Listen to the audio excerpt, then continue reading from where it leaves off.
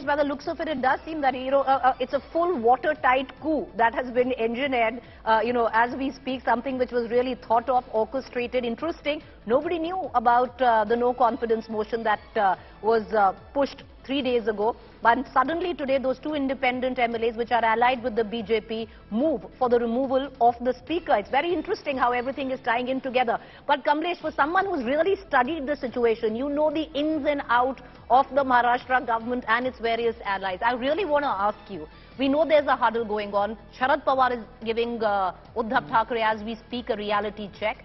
Be graceful, maybe now move out, go for a floor test. The belligerence that we saw today of Aditya Thackeray, Uddhav Thackeray, was we're going to fight to the finish. But having said that, Kamlesh, will the NCP right now, who controls clearly the deputy speaker post, is it hedging? On the face of it, NCP is with the Agadi, with the Sena. But at the back of it, the NCP is known to pull a rabbit or two out of its hat in the past. Well, yes, see, as you rightly mentioned in the, at the beginning of what you said that it's a completely planned coup. In fact, I was just speaking to someone who is very closely associated with the entire coup. He said that we just don't have plan A and B. We have plan A, B, C, D, E, F, and G as well.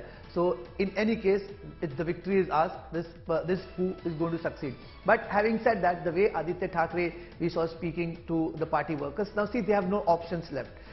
They have to give a pep talk to the party workers. They already seem to be fighting a losing battle in the legislative party.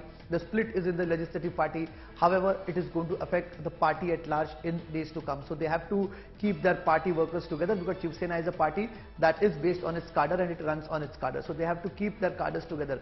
On the other hand, the point you raised about NCP. Now NCP, though initially was in a way interested in saving the government, but bringing back the MLAs was the responsibility of Uddhav Thackeray, because obviously Sharad Pawar had little to do. When the 2019 coup happened, Sharad Pawar's MLAs had gone with Ajit Pawar. Sharad Pawar ensured that all his MLAs came back. He sat at his office in YB Chavan Center and almost got every MLA back, including Ajit Pawar himself. But this time, it has to be done by Uddhav Thackeray. But it seems that with almost 80% of MLAs gone, Uddhav Thackeray has little choice left than to just give them offers, which they are rejecting with every passing day. That is not happening.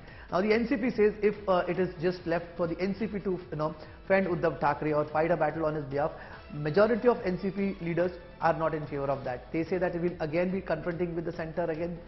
In case there's BJP involved, why should we go ahead with that? And on the other hand, when the rebel camp appears so legally sound, the points that they are raising are very legally sound. So in such case, you are left with nowhere, especially the number game, Preeti. The number game hasn't left any choices for Uddhav Thackeray. Right. Eknath Shinde has managed this coup. He knew that he needs to have 2/3 of MLAs. Before I let you go, Kamlesh, before I let you go, I want to ask you a very quick question.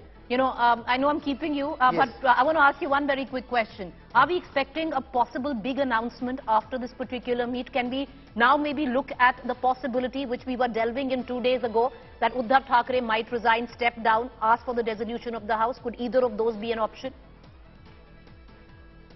The announcement, it's all up to Uddhav Thackeray now what he wants to do, because just a while before he addressed some bureaucrats, he addressed that meeting and he was talking about how work should not stop. One of the sentences during the meeting that Uddhav Thackeray uttered was that any good work should not stop, for politics reigns and politics are uncertain.